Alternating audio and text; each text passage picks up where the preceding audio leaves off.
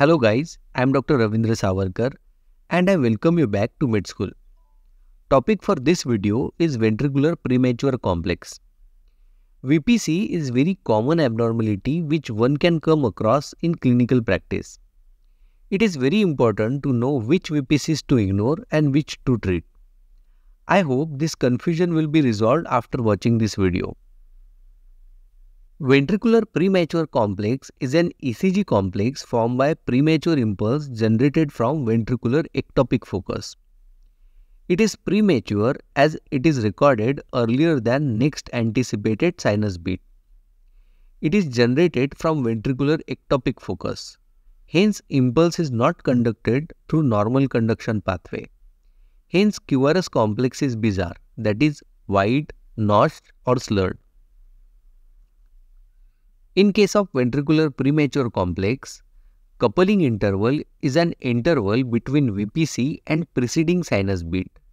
It is constant in most cases of VPCs, except when underlying mechanism is automaticity. Compensatory pause is an interval between VPC and following sinus beat. In VPCs, compensatory pause is complete, that is, coupling interval plus compensatory pause is equal to 2 times RR interval. That means compensatory pause completely offsets the prematurity of VPC. To understand the relation of VPC to P wave, let's consider 3 possible scenarios. When ventricular impulse is generated before sinus impulse, P wave will follow VPC.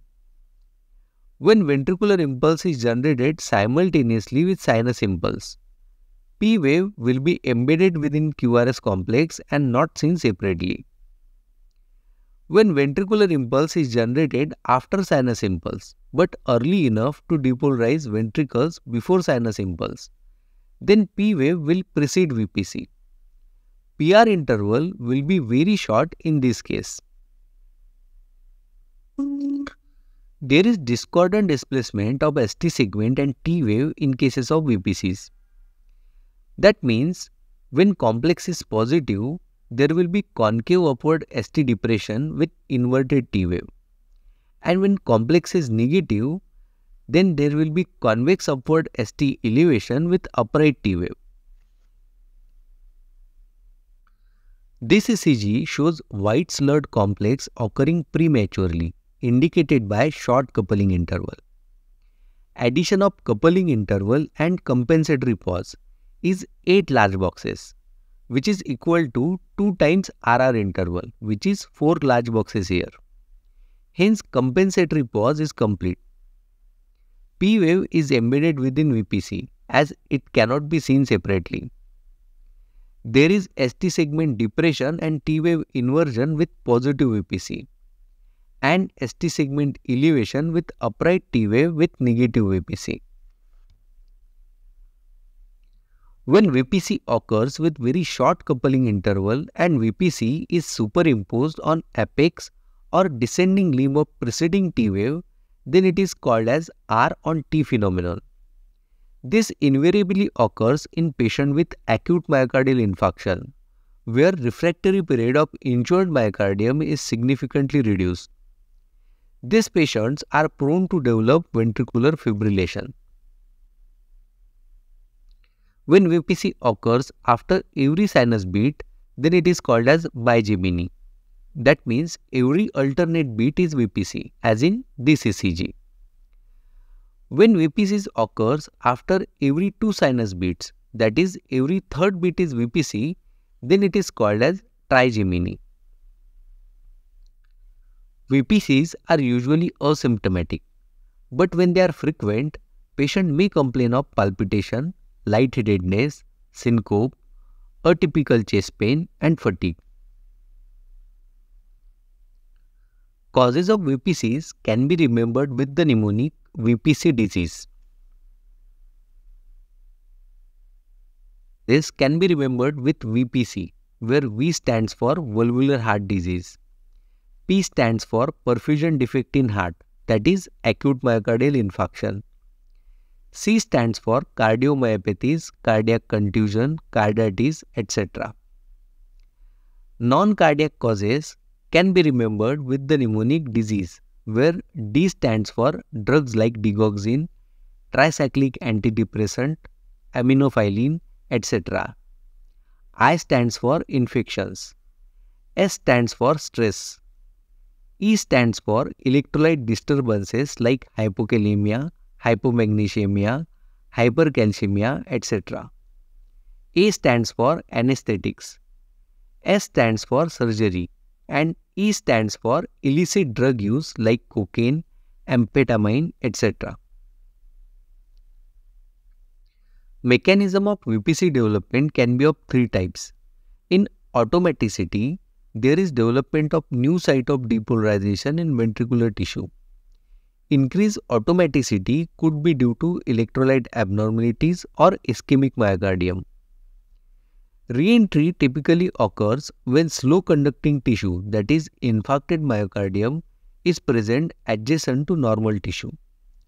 The slow conducting tissue could be due to damaged myocardium, as in case of healed MI. In cases of triggered activity, after depolarization triggered by preceding impulse can lead to premature activation if the threshold is reached, and this can cause VPC. This mechanism can occur in bradycardia, ischemia, and electrolyte abnormalities. In workup for VPCs, Holter monitoring is done preferably for 48 hours to assess VPC burden. 2D echocardiography is done to look for structural heart disease. Cardiac biomarker levels are checked to rule out acute myocardial infarction. Coronary angiography is done to rule out coronary artery disease. Serum electrolytes levels are checked to rule out hypokalemia, hypomagnesemia, hypercalcemia, etc. If there are VPCs on ECG, first non-cardiac causes should be looked for and treated if found. Next line of action depends on presence or absence of symptoms. If patient is symptomatic, patient should be educated regarding their illness. Underlying causes like valvular heart disease, electrolyte imbalance, coronary artery disease should be treated accordingly. Aggregating factors like stress, caffeinated drinks should be avoided. Antiarrhythmic can be used if no relief with all the above treatment. Anxiolytic should be added if no relief with antiarrhythmic drugs.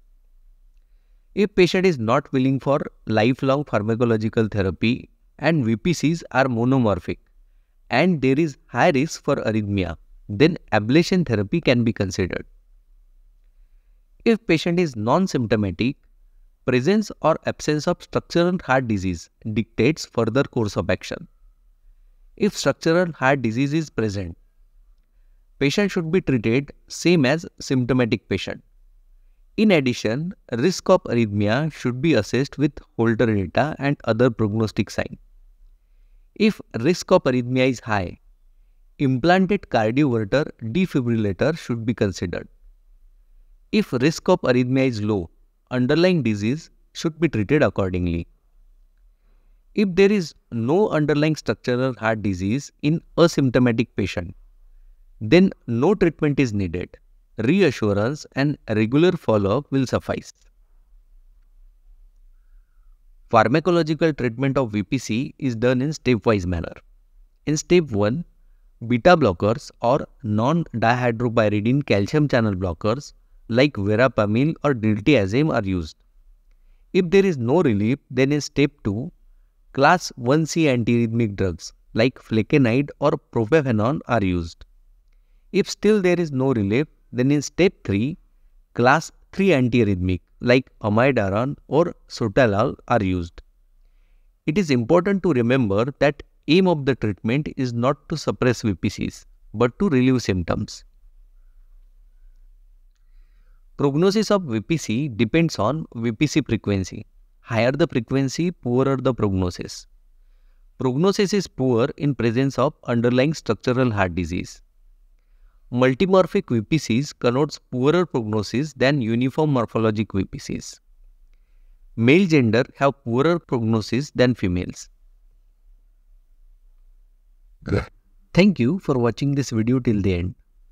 If you have any query or suggestion, please write it down in comment section. If you like my work, please like this video and share it with your friends. To get notified about next video upload, please subscribe to the channel and hit the bell icon.